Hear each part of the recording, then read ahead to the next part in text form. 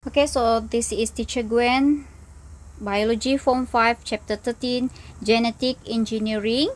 Okay, second part of this chapter, 13.2, Biotechnology.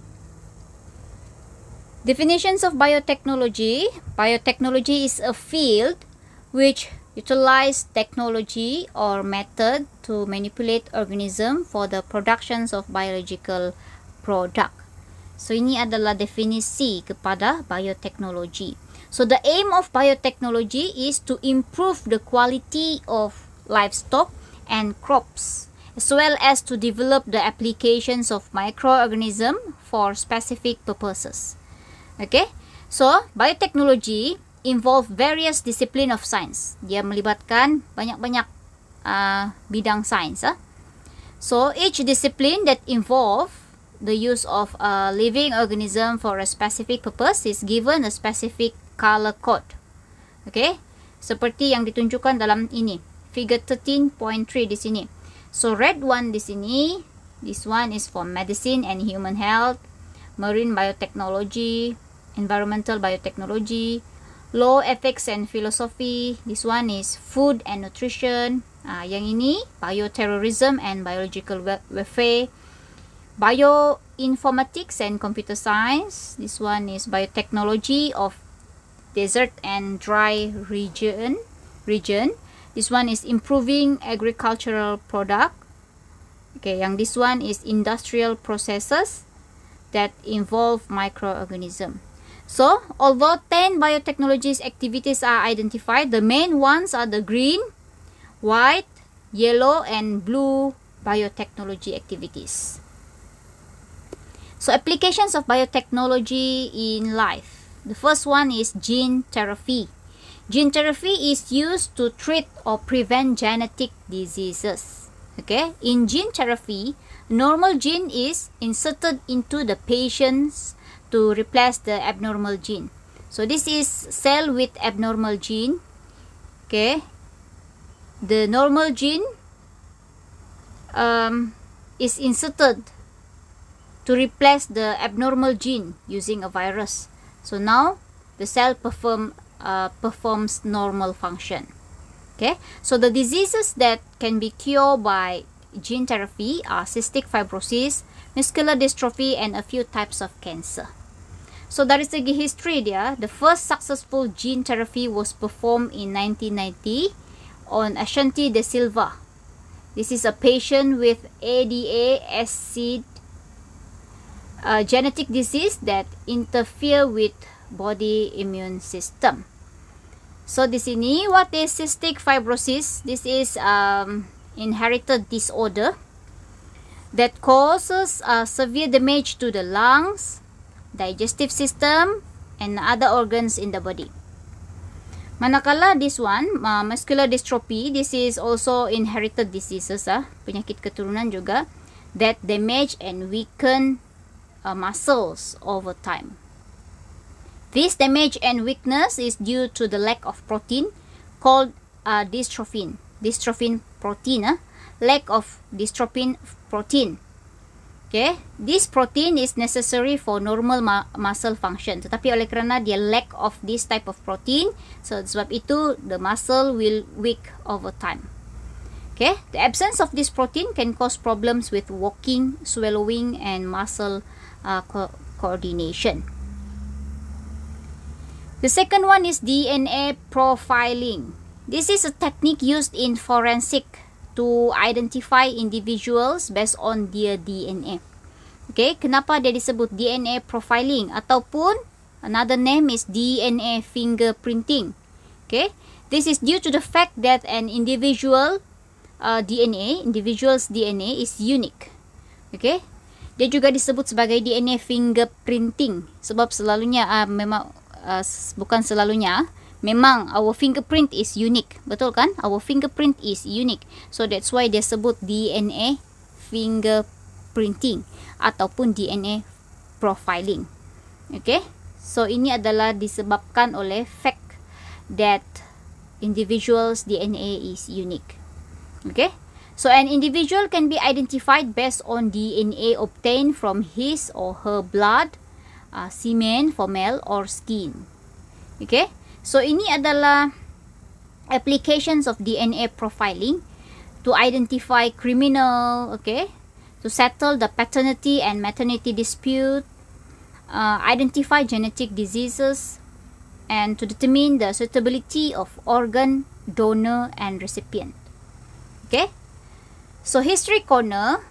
DNA profiling technique was invented by Sir Alex Jeffrey, okay, in 1985.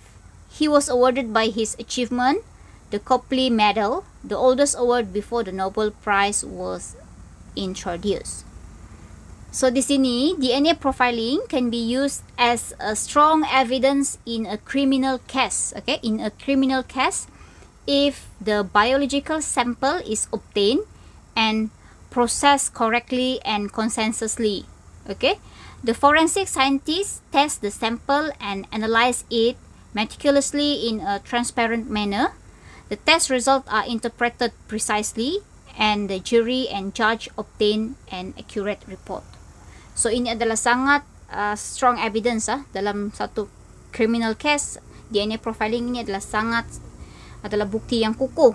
Okay, tapi sekiranya semua ini ditepati. Alright.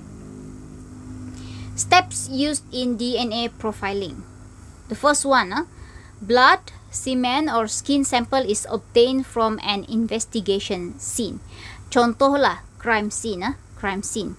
So ini semua sampel ini obtained from the scene, investigation scene. DNA is extracted from the sample, and then the restriction enzyme cut the DNA into different size of DNA fragment. Okay, next one, the DNA fragments of different size are then separated by gel electrophoresis. DNA fragments of different size are transferred from the gel to a nylon membrane. Radioactive probes are added to the nylon membrane. X-ray film is then placed on top of the nylon membrane. The X-ray film is processed to show the positions of the DNA bands that form the DNA profile. So dalam gambar raja ini, this one, dia lebih kurang seperti itulah, the DNA band. Ini yang garis-garis ini adalah DNA band. Okay, this one is the DNA profile. Okay, DNA profile. Kenapa dia ada garis-garis seperti ini? Because di sini the restriction enzyme cut the DNA into different size, and then the different size of the DNA fragment is separated by gel electrophoresis. Okay, sebab itu dia ada seperti ini. Okay, the smaller size dia akan di bawah sekali. Okay, yang bigger size dia berada di atas. So di sini the DNA fragment sudah separated. So example di sini we have mother, child, father 1, father 2. So contohnya kita ingin menentukan siapakah father, who is the father for the child. Okay, so yang purple ini adalah the DNA profile for the mother. Okay, sorry, for the mother, and red ini adalah from the father. Okay, so kalau kita tengok mana yang matching, sini,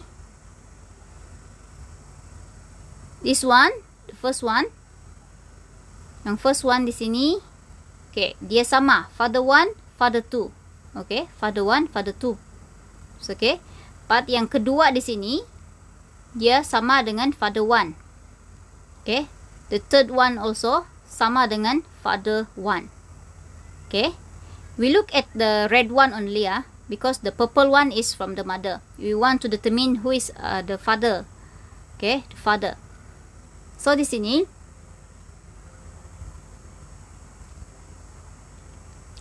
okay, di sini dia sama dengan father 1 and father 2. Betul kan? Tetapi yang di sini hanya sama dengan father 1 sahaja. Begitu juga dengan yang ini. Hanya sama dengan father 1 sahaja. So di sini dia punya DNA itu lebih match kepada father 1. Okay? So itu adalah lebih kurang application dalam DNA profiling ataupun DNA fingerprinting. Okay, next one. Productions of insect-tolerant plants. Ini adalah tumbuhan yang tolerant kepada insek lah. Okay, farming cotton breed with high yield and resistance to pests such as Bt cotton. Okay, this one is Bt cotton in cotton farms has reduced the use of pesticides. The Bt crop is injected with genes from Bacillus thuringiensis Bt. This is a type of soil bacteria that secrete toxins. Okay, so this effort has caused by reducing the use of pesticides and also increases the cotton yield.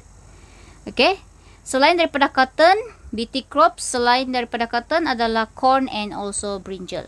So this is normal crop, this is GMO crop. Kalau kita tengok normal cotton di sini, dia tidak berapa banyak yield dia, tapi kalau kita tengok Bt cotton, dia punya yield lagi tinggi. And then normal corn kita tengok di sini compared to Bt corn.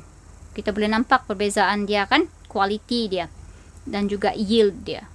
Okay? So effect of Bt crops on pests. Begini, gene that produces Bt toxin from Bacillus thuringiensis, okay, gene itu inserted into the plant's genome. Okay? So pest feeds on the plants which produces Bt toxin. So the plant tadi dia akan produce Bt toxin because of the gene that produce Bt toxin inserted into the plant genome. So now the plant will produce Bt toxin. So jika pest, if the pest feeds on the plant, what happen? It will kill the pest. Okay, the toxin affect the digestive system of the pest and kill it. So ini adalah yang disebabkan, ini akan menyebabkan reduced use of pesticides. Okay, reduced use of pesticides. Seterusnya adalah cleaning of oil spills. Okay, this one, photograph 13.7, ini adalah oil contamination di sea lah ni. Sea ka. Okay, environment. Okay. Bioremediation, this is a method which uses bacteria to clean off environmental pollutant. It is effective to treat oil spillage in the ocean. Most molecules in crude oil and purified oil products can be degraded by bacteria. So for example, this one, Alkanivorex borcumensis. This is a type of bacteria that depends on oil for its source of energy. This is widely used to treat oil spills. Okay, this is widely used to treat oil spills. Okay, the fields of biotechnology has developed rapidly in Malaysia and has improved human lives in both developing and developed countries. So kamu pernah dengar pasal Dolly? This is the first clone ship called Dolly. Nama dia Dolly ya. Nama dia Dolly. This is the first clone ship. Okay. Contributions of biotechnology of life. Field agriculture contribution produce the best livestock and crops breeds. The tissue culture method and cloning techniques have expedited. This one is mempercepatkan. Okay. Mempercepatkan the plant reproduction. Produce paddy varieties which give more yield and mature faster. Animal cloning enable mass reproduction and produces disease-resistant clones.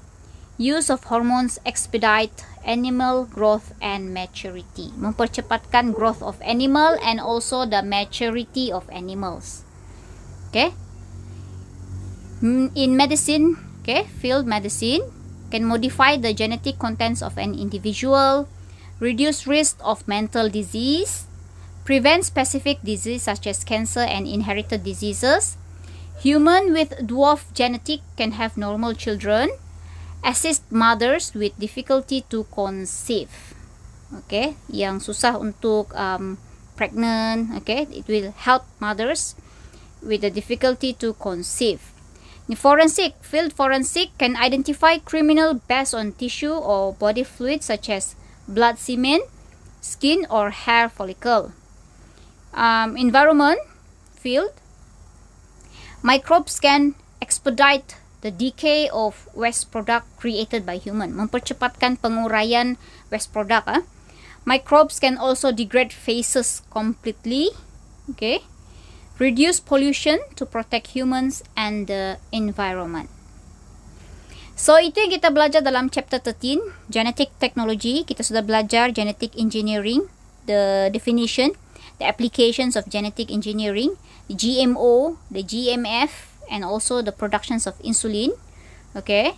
And also biotechnology, the definitions of biotechnology, application, and the importance of biotechnology. Okay, application in gene therapy, DNA profiling or DNA fingerprinting, pest-tolerant plants, and also the cleaning of oil spills. Okay, alright, that's all. Thank you.